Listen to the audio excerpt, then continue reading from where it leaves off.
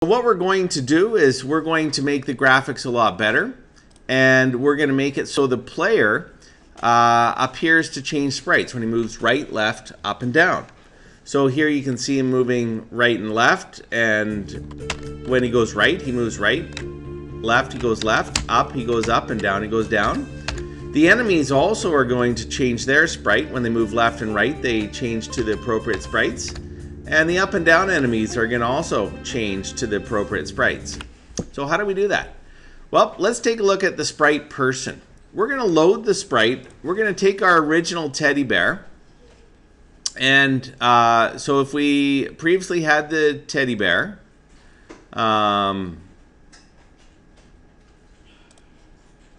which was this one right here. So previously that was our person. Not a very good sprite. So what we do is in the Sprite Editor, we click on the button here that says Edit Sprite. So I load up my sprite person, and I load up the sprite. And in the sprite, there's one called Person Nice Strip. And you can see there's clearly 4 images. 1, 2, 3, 4. And so what I do is I click on Edit Sprite, and I go File, Create from a Strip. It's a strip of 4 images. So in my resources,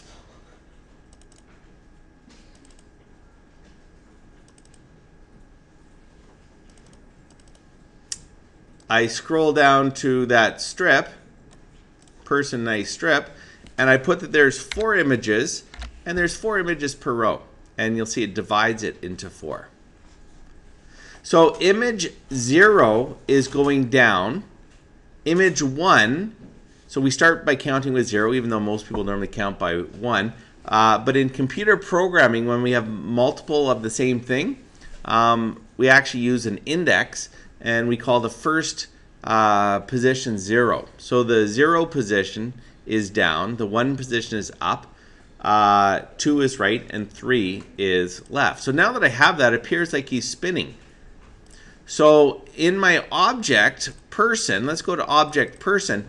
How am I going to fix that? Well, what I'm going to do is in the create event, I'm going to go to main one and change sprite into sprite person. And remember I said subimage 0 is going down? So I tell it to use subimage 0. And the speed I give it is a speed of not moving between image 0, 1, 2, 3, and 4. And it's really important I put speed 0. Because I put speed 0, it's not going to spin around and round like this. Speed 0, you're just going to see image 0, which is the first one. Okay, which is perfect what we want. Okay, then when I press down, I need to change down. So right now, what I previously had is I had this, start moving down. But what I need to do is I need to go to control, and I need to do a group of things. So I put the block in here, so start of block. I want to, when I press down, I want to move down, so I'll leave that in the block. And I also want to change the sprite to the person sprite subimage 0, which is down at a speed of 0. And then I go to control and I do finish the block off. Okay, let's do the same thing for moving up. So moving up, I would do the same thing. This is previously what we had, move up.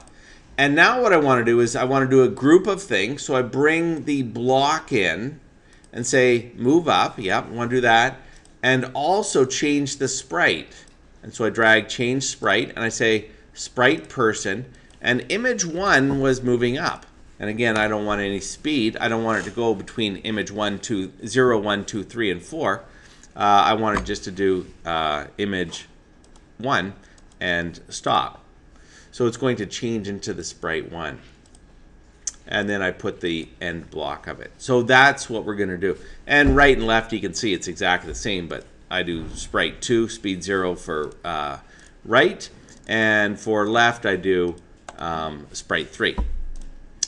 Okay, the monsters. How are the monsters going to change? So what I do is I change the sprite, and for the monster, so previously I had, if you look at my monsters, monster 1, I'm going to use this sprite.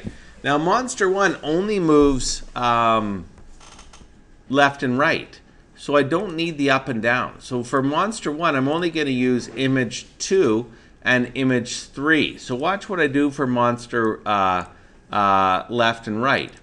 I use the monster 1 sprite, and so when I start moving left or right.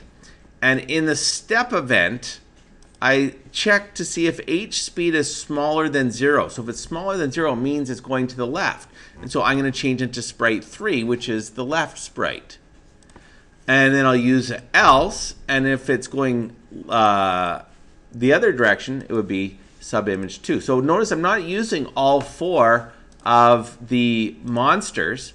I'm only using 2 if it's going right, and 3 left. And so I do that check by testing the h speed. So h speed is the vertical, the horizontal speed. And if it's negative, it's moving left, so that would be a 3, and we change it to sprite 3. Else, we'll change it to sprite 2 because I'm moving right. Up and down, very similar, except for I'm going to use 0 and 1. Even though there's 4 images for that sprite, same thing. I start moving up and down, and then in the end step event, I say if the vertical speed, so this time the v speed, it's called v speed for vertical speed. And if it's negative, I'll change into sprite 1. That means it's going down. Else, I'll change into sprite 0, and that means it's going up. And exact same thing for the monster all. And basically,